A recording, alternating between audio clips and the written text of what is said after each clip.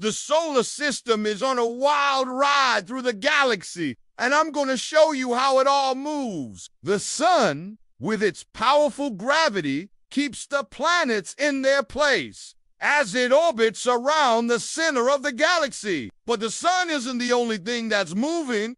All of the planets are moving too. They're all going around the sun, and some of them are even rotating on their axes. But what else really mind-blowing is that the entire solar system is moving at 250 kilometers per second, or 150 miles per second. That's fast enough to travel from New York to Los Angeles in just under an hour. And if you want to see the stars whiz by, then you should visit a place called the Beehive Cluster. This is where the solar system will pass through in about 100 million years. There are so many stars in this cluster that it looks like a river of light. I think it's safe to say that the universe is pretty freaking awesome. This is 1 Minute Earth. And if you want to see more videos like this, please subscribe for more updates.